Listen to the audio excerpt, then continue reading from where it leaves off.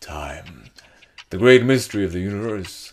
Scientists have defined it as a dimension, the fabric of space-time. Theosophists will tell you that it's a finite reality outside of which dwells the Almighty. Albert Einstein proved it to be relative and affected by gravity and velocity through time dilation. What Einstein didn't know is that time is also relative to the simple reality of being Lebanese. You see, physicists will tell you that time can be dilated, time can be stretched. A Lebanese person will tell you that time can be negotiated. Because commerce is in their blood. They negotiate everything, even time. Think of the word halla. See, in Lebanese Arabic, halla literally means now, but we always use it for later, maybe later at some point. شو بتجي معي؟ هلا بشوف. ما بدك تاكل؟ هلا بعد شوي. هلا بعد شوي. The biggest contradiction. It literally means now, later, or now in a bit. It's as if we're trying to say the desire is now, but it's gonna happen in a few seconds. Give me a few seconds, minutes, hours, days.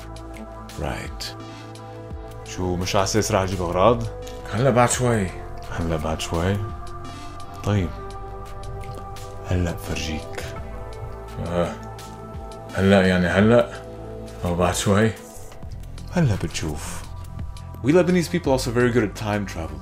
You know, we'll use the past tense and present progressive to actually refer to the future. You know, we like to jump a couple of time zones or go interstellar with some time stretch.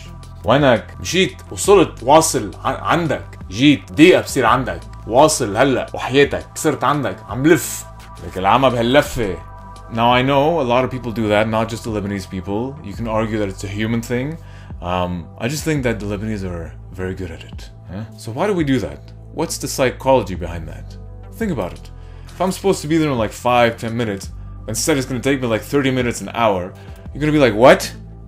So instead what I do is I try to stretch it. I play, negotiate with time. 5 minutes, I'll be right there, I swear. So that does really, when I say 5 minutes, it means like I can buy another 10-15 minutes before you call me pissed off again, and I buy another 5-10 minutes. All in all, it's like 30 minutes. I paced it, you know? I diffused your anger. I stretched your patience, you know? Because situations should have happened.